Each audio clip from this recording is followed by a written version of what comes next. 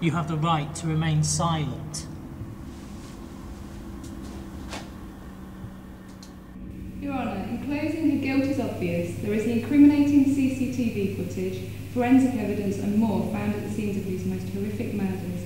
She was apprehended at the scene of her most recent killing with the murder weapon. She has no credible alibis for the further 27 associated murders, and with the possibility of other missing persons unaccounted for, the prosecution asks for the maximum sentence to be given. The prosecution rests. In listening to the evidence and taking into account your family history, there is only one verdict I can give, and that is guilty.